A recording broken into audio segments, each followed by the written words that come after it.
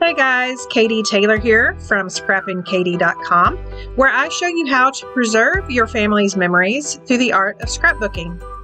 Hey guys, it is time for part 4 of my 5-part series on the must-haves from the brand new Close to My Heart core catalog. Today's part 4 is all about the tools, and I know it's been a while since parts 1, 2, and 3, but it's because I was waiting on one specific tool. I finally got that in a few days ago. I have used it. I'm going to show you how I used it and compare what I currently have to it. And then I'm also going to show you 2 other tools. So you're going to have 3 must-have tools for your craft room by the end of this video. I will switch the camera around and let's get started. You get the brand new core catalog, you will notice at the very back of the catalog is where we keep all of our tools. So the first thing I want to show you is our stamp chamois case. So we've had our stamp chamois for a while. If you are not familiar with stamp chamois, that is what you can use to clean your stamps. And I have just had my chamois like in a little soap dish. So I'm super excited that now we have this case. It closes, it's got a top and a bottom. It closes when your stamp chamois is not in use. And I will show you what I do with mine while I am using it. And then we've got our other tools. The thing I am most excited about and the thing that I have been waiting to get my hands on is our brand new T-ruler. This is unlike any other T-ruler and definitely better than the one that you see me use here on my channel a lot. I will demonstrate that in my project here in just a second, so make sure you stick around for that, as well as some of our other tools. But the other one I'm going to showcase today is our paper strip saver. So all of those strips of paper that I know we all like to accumulate and save, we now have a way to do so. It is much like a memory protector. It has perforated pockets. And again, I will show you how it works at the end of this video. So let's take a look at our project and how these tools work. So in front of me, I have the pieces for that companion page that I did the other day. I'm using Crisp Air and then the 4 Seasons Autumn, and then of course this photo. So the tool I am super excited about is this. It is our brand new T-ruler. And if you are a follower, you know I love my T-ruler. I'm going to pull out this other T-ruler that I've been using and just show you the comparison.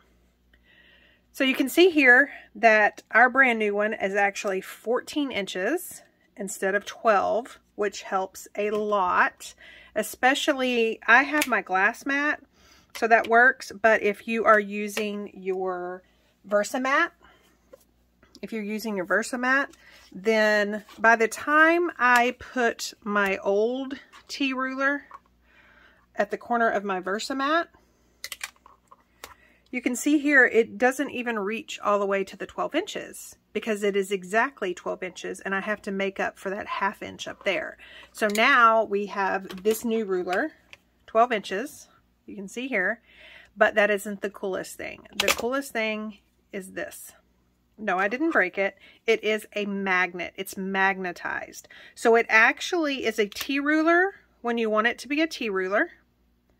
And when you don't, it's 2 rulers. So small. So envision planners, travel notebooks, anything like that. You have an 8-inch ruler. Super, super cute. And then, or you can just have a 14-inch ruler, or you can snap them together and have the best of both worlds and have the T-ruler. So I'm going to show you how that comes into play by going ahead and completing this companion layout. It hasn't been that long since I posted this layout, but let's just revisit it. So here is the right side, and you can tell that I'm going to bring over the strips of paper by using these strips of paper. I am going to bring over, see those gold gilt splatters? I've got those already on my layout base. And then for my photo, the backdrop, the mat to these 2 photos, I'm bringing it over to this left layout as well.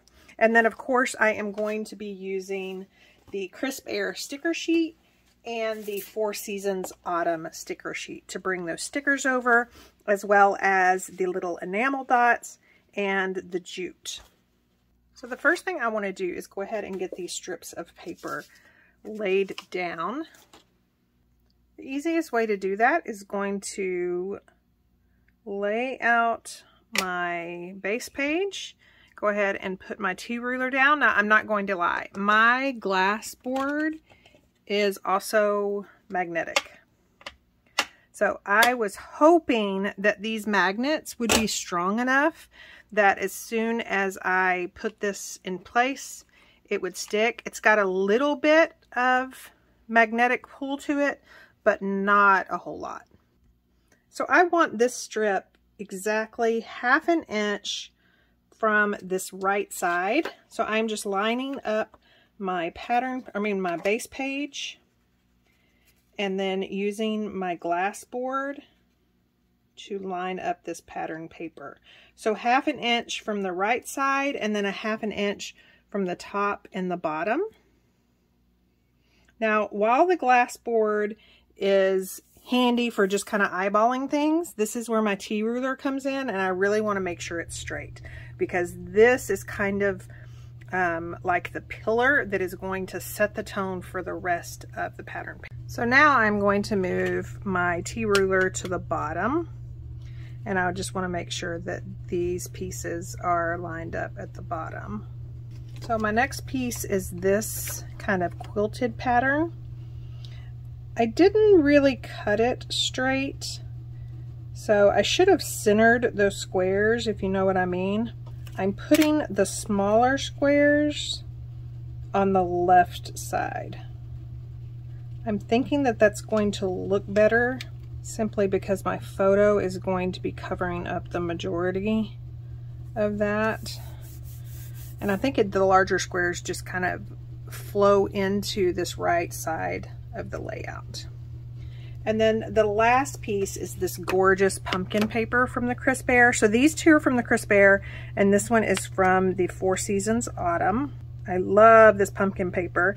And if you watched my other process video on that companion page, that right layout, I kind of explained why I'm choosing the pumpkin paper on this side, and it was because there was only one photo of them with pumpkins in it, and I wanted to separate the pumpkins.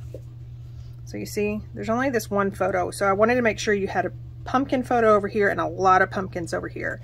Now I do have that pumpkin on the sticker, and I might have another pumpkin sticker on here, but for the most part, those pumpkins are separated. So for my photo mat, it's not the same size as these photos over here, but I definitely want it to be complementary and aesthetically pleasing once I get it in place.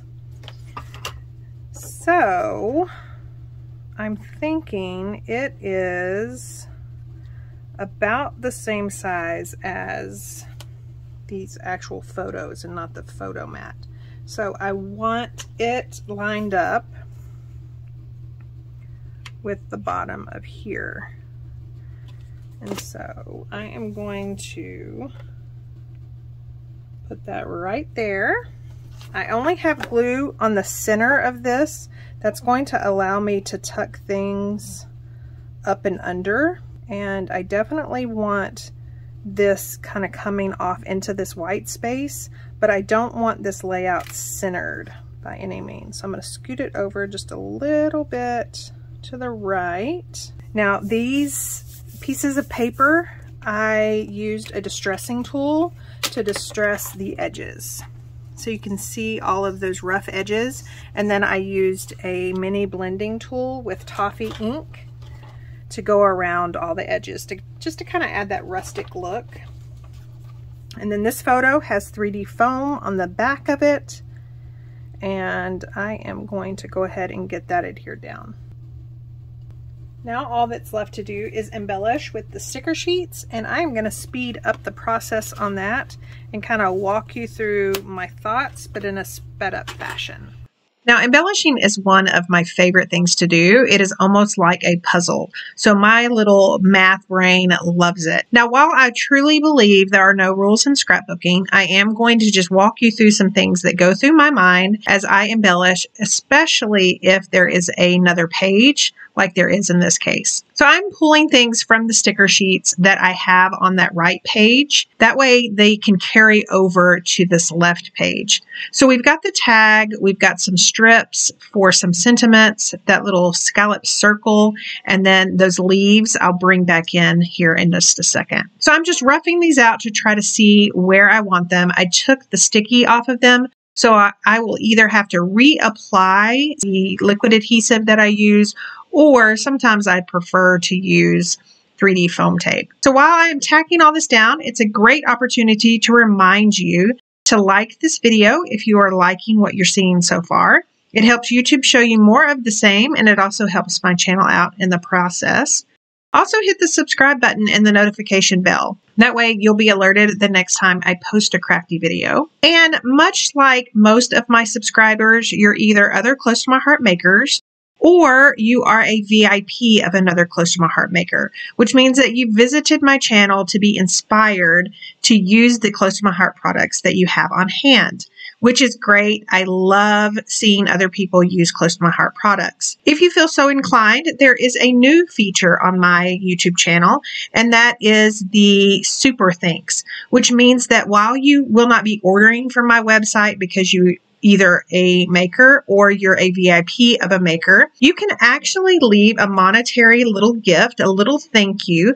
I actually received my first one, and I was never so excited about $2.50 than I have ever been when I saw that notification.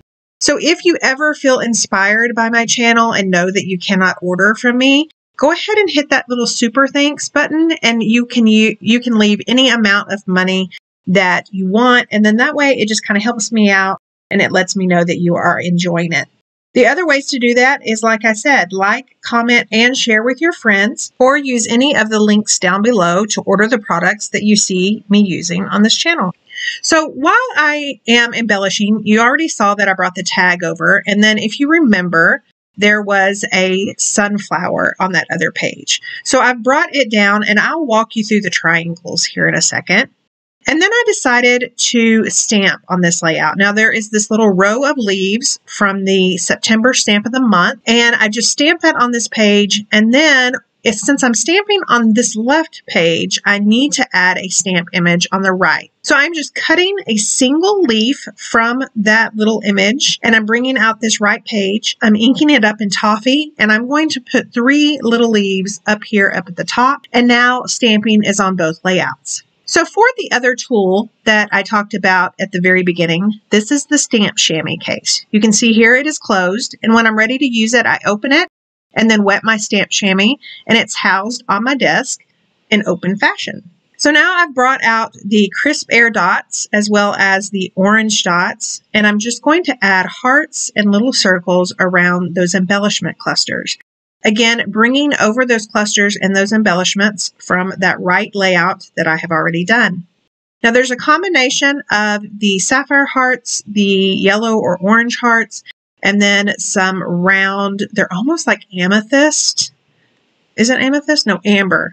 They're almost like amber little dots, brown dots. So I'm going to just tack down that photo mat. Remember that I only added adhesive toward the middle, so I would be able to tuck in the stickers behind it.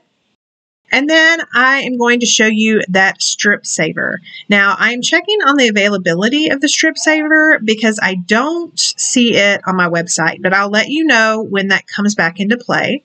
So you can see here, those zip strips just fit nice and neat in those little perforated pockets. And then this strip saver also has a larger pocket for larger pieces. The pocket doesn't go all the way to the top, so those 12-inch pieces actually stick out beyond the pocket. And so it makes it really easy for you to just grab it and pull it out.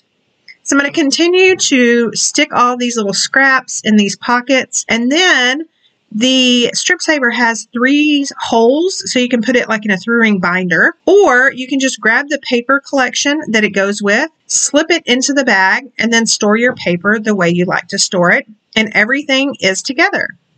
I'm bringing out that right layout to kind of show you those triangles. You've got the jute, the tags, the sunflowers, the sentiments, all triangles, and then of course you've got those blues in opposite directions. Here is a look at the still shots of both of those layouts. Again, love these photos of our kiddos. And then, of course, love the Crisp Air collection and the Four Seasons Autumn. Remember, I will have all the products linked down below. Don't forget to like, comment, and share with your friends. And if you aren't already a subscriber, hit that subscribe button. And then don't forget about the Super Thanks. If you aren't in a position to order from any of the links down below, Super Thanks lets me know that you appreciate what you've seen here and you are inspired. Have a great weekend.